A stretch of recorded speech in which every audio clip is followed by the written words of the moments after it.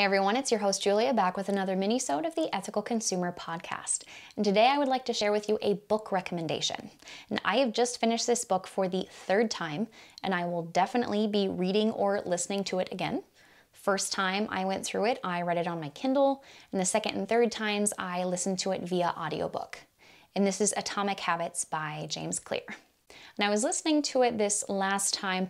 I was thinking this is really applicable for starting to create more sustainable habits and eco-friendly habits in your life. Sometimes we create these lofty goals like, I'm gonna cut this out of my life completely, right away, cold turkey. I'm not gonna do this anymore. I'm gonna do this every day. And sometimes they're achievable goals and habits that we can actually create. And sometimes we bite off a little bit more than we can chew. It becomes too challenging, too hard, it's not attractive, it's not attainable, and then we just fall off that habit completely. I really enjoyed, and I think this is probably one of the biggest takeaways from this book. There are so many. Please go read it, and I'm sure I'll be doing more mini-sodes like this around creating more eco-friendly and sustainable habits. But the number one thing that stood out to me was a statistic, numbers, a quantifiable thing, because you can't always quantify your journey into creating more sustainable habits and leading a more sustainable lifestyle. It's not the number of things you recycle. It's not the number of things you don't buy. It's the small actions that you take every day. James Clear calls this the idea of continuous improvement, and that we should strive to continuously improve even just 1% every day, because 1% is a very sustainable habit. That's something that we can do. It's not that large, lofty goal that we're not gonna achieve, we're gonna feel guilty or bad about, and then decide, well, that was too hard, I guess I'm never gonna be able to do that. It's something small, it's something digestible. The thing that struck me the most was after a year, you're 37.78 times better than when you started. And that is a whole lot. There's a companion chart to this book online. I will go ahead and post it here so that you can see.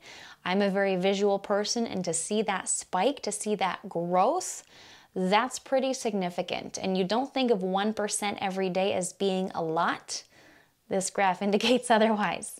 Now, the opposite direction, which you can see, is if you got 1% worse every day. And you are not necessarily that much worse than when you started. According to this math, according to this chart, you are 0.03 times worse than when you first started. But you look at that median, that middle line. Okay, so if we're getting exponentially better, look at that difference. If we're getting exponentially worse, is it that much worse? No, I suppose not, but that's not the point. Think about 1%. 1% doesn't seem like anything. It should be so easy to implement, but why don't we? Because it's not this large, lofty, impressive, romanticized goal. This doesn't have to be a huge lifestyle change. This can be small changes every single day. Maybe you're going to the store on your lunch break and you're finding a beverage. Maybe you start looking for the bottles that are in glass instead of plastic. Maybe that's your 1% switch. Maybe you find something new that you like to drink better than the previous thing that you could get in a plastic bottle. Or maybe you download a new app and you use that app to see what sustainable restaurants are in your area. This isn't necessarily something that a lot of people are doing right now, at least not in the Midwest winter where I live and we're still in a pandemic. But if you know you're having people over on the weekend and there's a farmer's market that morning or the night before, try to get as much as you can at the farmer's market. Sometimes buying organic, buying local can be more expensive, so maybe save that splurge for a special occasion that you're serving your guests the best thing that you can find, or you get to share with them, this is the farm that I got this from, it's just down the road, I talked to the guy this morning. I always like hearing about where my food comes from. Not everyone does, not everyone cares, but I think more people care than you think. And as soon as you start to make those small changes and get others to jump on board and start to notice, I think a lot more people will start caring too. In addition to this idea of continuous improvement, he shared a couple tools that can help with this 1% better. What does this 1% better every day mean? And I'm not going to go into all of them, but the first one I'd like to share with you, and that is do more of what already works.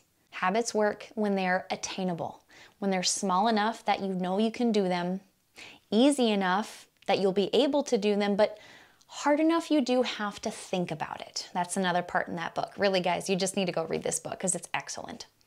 Do more of what already works.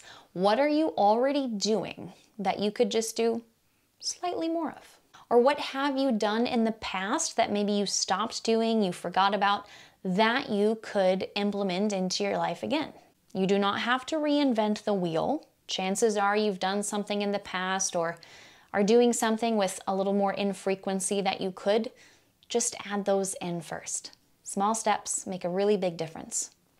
I hope this has not only inspired you to check out that book, I really very highly recommend it. I've recommended it to a few friends recently. They've already started and they're loving it already, and I know a couple other friends that have it on their list to read in the future, and I hope you're one of them. And if you do, or if you have read it, let me know what your favorite part was. I hope to do a couple more of these mini-sodes detailing a few more habit tips and tricks that you can implement from this book and a couple other books that I'm reading or have on my to-do list too.